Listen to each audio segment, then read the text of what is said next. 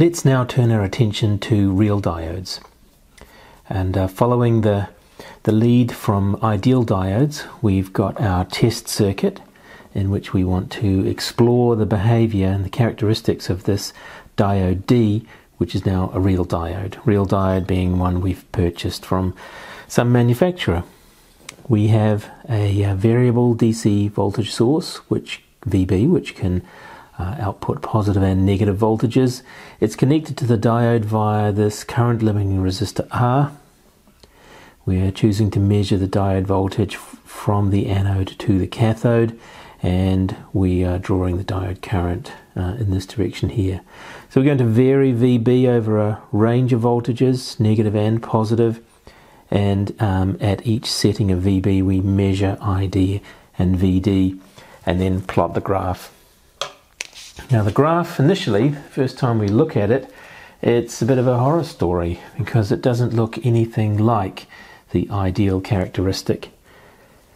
Now what I've got here is I've got two graphs, but they are plotting the same data. The top graph is ID versus VD. The bottom graph is also ID versus VD. The top graph has a linear current scale. The bottom graph has a logarithmic current scale. So we can see from the top graph that instead of the characteristic hugging the current axis when VD is positive, it actually takes an appreciable forward voltage, VD, before the diode starts to conduct. And in fact, it looks like the diode doesn't really conduct appreciably until around about 0.7 of a volt. Down here, it looks like it's essentially zero, but we can expose this very low-level behavior by plotting the current on this logarithmic scale. And you can see that around about 0.7 of a volt, we've got 10 to the 0 milliamps, so that's 1 milliamp. Down here at 0.5 of a volt, we've got 10 to the minus 3 milliamps, that's 1 microamp there. Down here, somewhere between 0.3 and 0.4 volts, we're down to 10 to the minus 6 milliamps, which is nanoamps. So the current is very, very small, and it's not until we get above about half a volt that we get any sort of current flow, and about 0.7 of a volt before we have an appreciable current flow. So just summarizing this forward characteristic, we see that very little current flows for VD less than half a volt. We only get appreciable current flow, namely in the milliamp range, for VD approximately greater than 0.7 of a volt. And just to give an idea of how rapidly the current increases, between VD equals 0.5 and 0.7 of a volt, so in the space of 0.2 volts, ID increases by a factor of 1000. Alright, so let's have a look at the reverse characteristic. So we now let VB go a little bit negative, and we'll see what happens. So on this graph we're still plotting the current versus the voltage, but now the origin 0, 0 is here. We can see that for positive VD the current's starting to increase. Now the scale is in nanoamps, so when we increase just a little bit, maybe 20 millivolts or so, we've gone up to 1 nanoamp. In the reverse direction, instead of the characteristic hugging the line ID equals 0, it seems that there is a current that's flowing in the reverse direction, so from the cathode to the anode.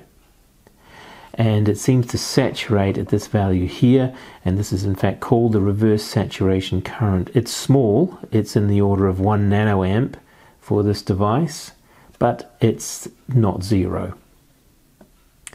Okay, so we found two shocking things out about the real diode. One is that it doesn't start conducting until VD is about 0.7 of a volt, and now it actually passes current in the reverse direction.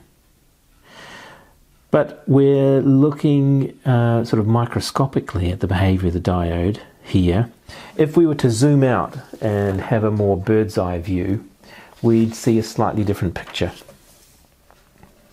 Here's the real diode now plotted on larger scale. The current now, we're back to milliamps, we're going maybe up to plus or minus 100 milliamps. The voltage is on a much larger scale. Here's 20 volts, going down to minus 120 volts.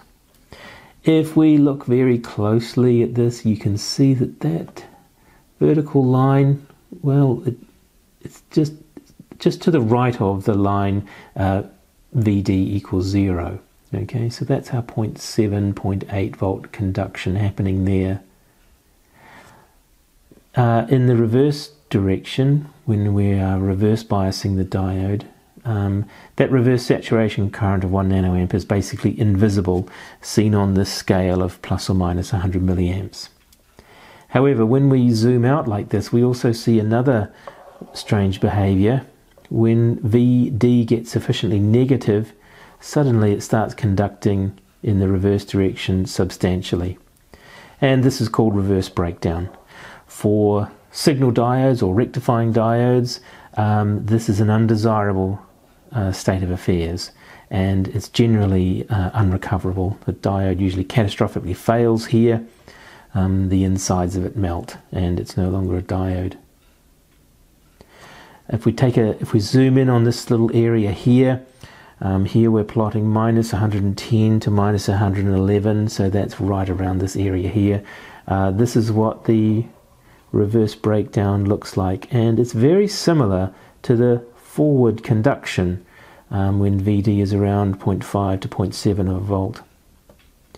Now later on, when we look at Zener diodes, we will actually exploit this sort of behavior, because although the forward voltage drop of 0.7 of a volt is fixed, it's fixed by the physics describing the energy levels in the silicon lattice.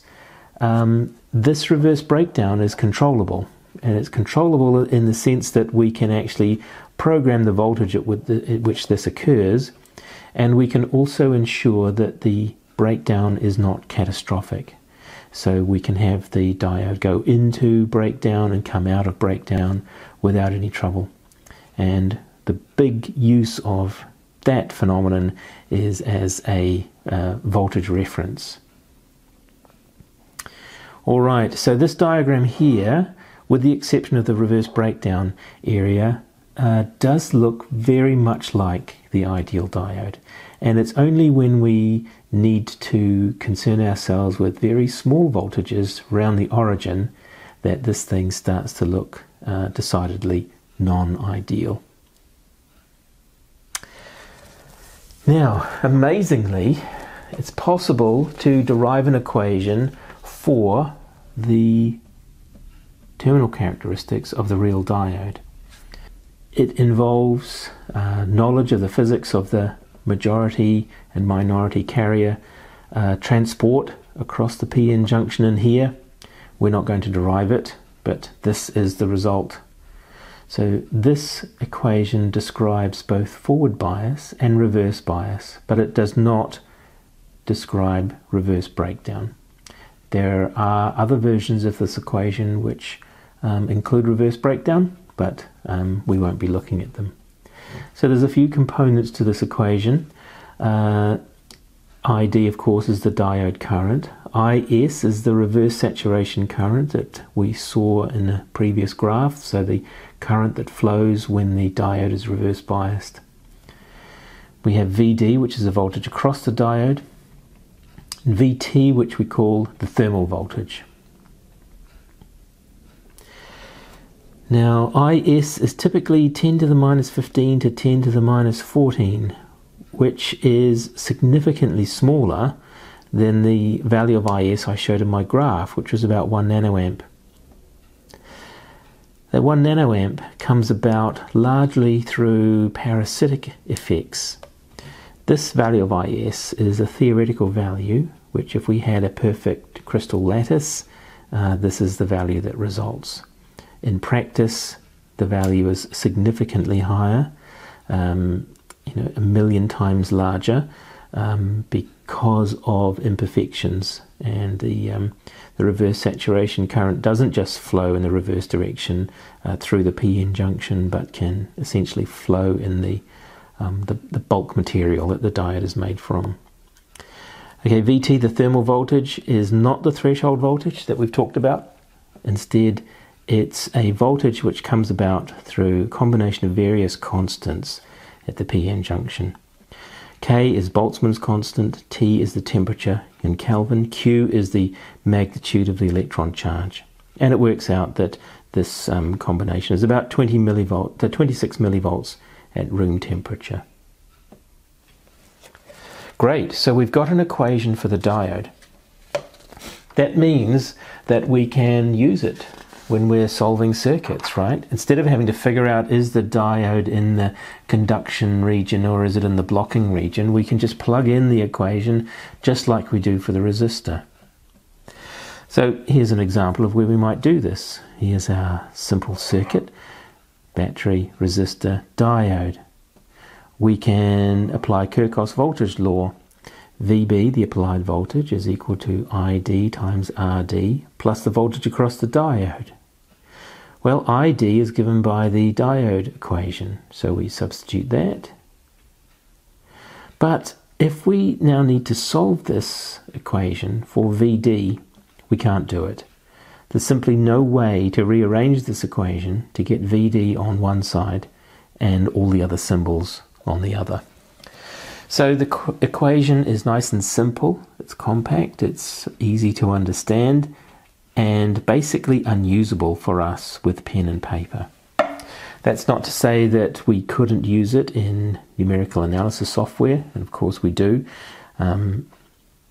but for everyday use, this is no good to us.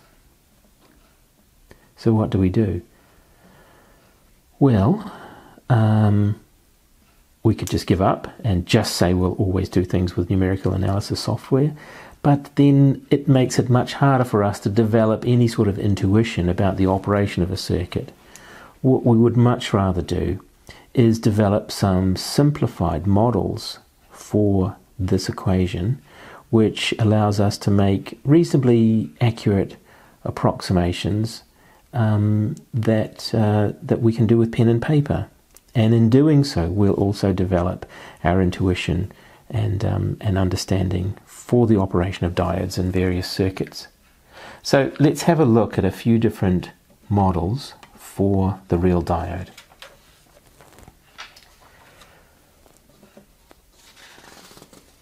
So when we had a look at the forward characteristic for the diode, there were a couple of things that stood out. One was that the voltage, the voltage across the diode was not zero when it was conducting, and indeed it took about 0.7 of a volt in order to do that. So that would seem to be the largest issue we could address initially, and this is how we do it. Here on the left we've got our real diode, and on the right here's a simple model. We replace the real diode with an ideal diode in series with the threshold voltage. And it's pretty clear that the diode now won't conduct until the voltage at the anode is greater than the voltage at the cathode, which is the threshold voltage. Right, so the voltage at the cathode is, say, 0.7 of a volt.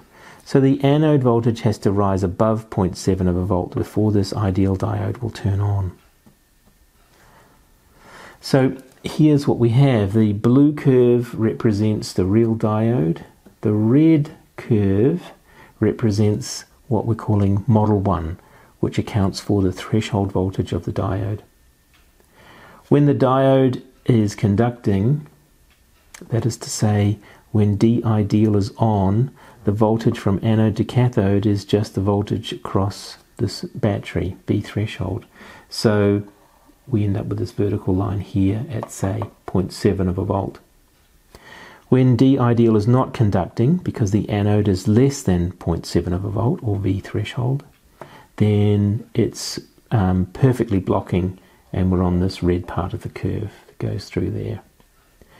So that's a significant improvement, and we can probably work with this model. It's very simple. It consists of the ideal diode, which we already know how to work with, but with an integrated voltage source, V threshold, which we would just take into account with our calculations and so on. The main drawback with this circuit, of course, is that it doesn't really account for the finite conductance when the diode is on. Okay, Model 1 has infinite conductance when the diode is on, and in reality the real diode doesn't have infinite conductance, and we can see that because the blue curve is starting to diverge from the red curve at the top here. So the next thing to do then would be to augment this model with something that would account for the non-infinite slope of the diode.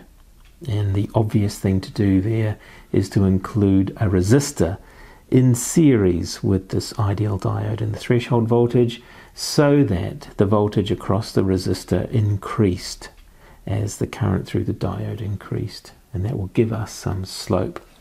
So let's have a look at the second diode model. So here we go. So we've now augmented our diagram with this resistor that we're calling R on. So D real, which is this entire block here, consists of D ideal, the series resistor, and the threshold voltage. And here's the result. As you can see, the model now doesn't have infinite slope there. In fact, the slope there is equal to 1 over R on. And it does a much better job of sticking to what the real diode is doing.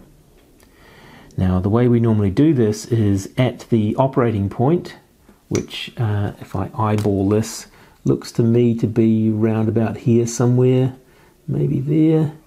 At the operating point, we want the model and the diode to coincide, so they have the same current and voltage. And we also want the model to have the same slope as the real diode at that point. And then we've done a pretty good job. Believe it or not, that's all there is to real diodes. We can already solve circuits involving ideal diodes. Real diodes now we will solve by including this on resistance if we want model 2, and the threshold voltage. We've already got experience with ideal diodes connected to other voltage sources and resistors, so this presents no extra difficulty either conceptually or technically when it comes to solving the circuits. So again, electronics, once we can linearize the non-linearities, electronics really just boils down to being able to solve circuit problems.